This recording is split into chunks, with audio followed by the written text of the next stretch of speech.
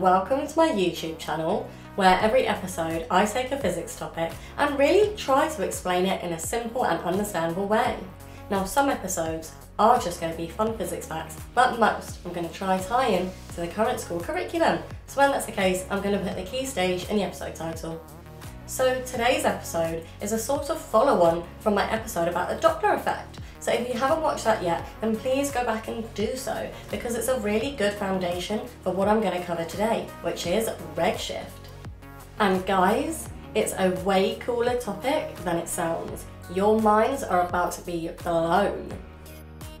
I explained in my Doppler episode that when the source of a sound wave is moving, a stationary observer will notice a change in frequency and wavelength. So like when an ambulance is moving towards you, the siren's frequency will be higher and the wavelength will be shorter than when it's past you and is moving away from you. Well, this doesn't just happen with sound waves, it happens with all waves, so light waves too. Electromagnetic waves are a type of transverse wave. So electromagnetic waves, or EM waves as the cool kids call them, are created as a result of vibrations between an electric field and a magnetic field. In other words, EM waves are composed of oscillating electric and magnetic fields. And we have an electromagnetic spectrum with all 7 different types of electromagnetic waves on it. Each EM wave has a different wavelength and has different properties. So they're grouped according to their wavelengths, but they actually form one long continuous spectrum. At one end, with the long wavelength, the low frequency and the low energy, we have the radio waves. Over and out. These then turn into microwaves, then infrared, then bang, right in the middle, visible light, and then ultraviolet, then X-rays, and then finally, right at the end, with the shortest wavelength, the highest frequency, and the highest energy, we have the gamma rays. Whoop whoop. Now within visible light, there are a whole spectrum of colours which are displayed whenever we see a rainbow. Well, these different colours of visible light have different wavelengths too. Starting with red, which has the lower frequency and the longer wavelength, all the way up to violet, which has the higher frequency and the shorter wavelength. So think back to the Doppler shift, with the sound waves bunching up in front of the source and spreading out behind it. Well, this applies to light too. So when a light source is moving away from you, the waves will have a lower frequency and a longer wavelength, so they'll move towards the red end of the spectrum and they will appear more red. Therefore, this is called redshift. And when a light source is moving towards you, the waves will have a higher frequency and a shorter wavelength, so will move towards the blue end of the spectrum and appear bluer. This is called blue shift.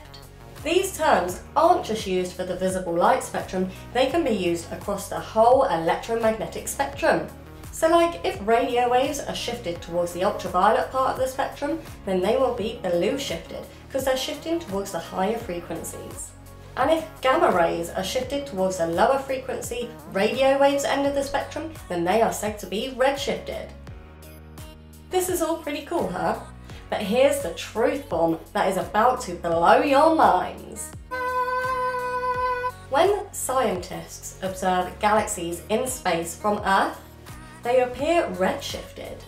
So we observe light with a longer wavelength than we expect the stars to emit. What? They're all travelling away from us. And not only are galaxies redshifted, but the galaxies further away from us have a larger redshift. So it seems that the further the galaxy is away from us, the quicker they're travelling. This means that the universe is expanding. Everything is travelling away. But into what? So redshift means that our universe is expanding. That's a scary thought. Like, travelling into what? Like, how can we get any bigger? So was there a limit before that's being expanded, or is there just no limit and will carry on expanding forever? Anyways, all these questions are just too much for me.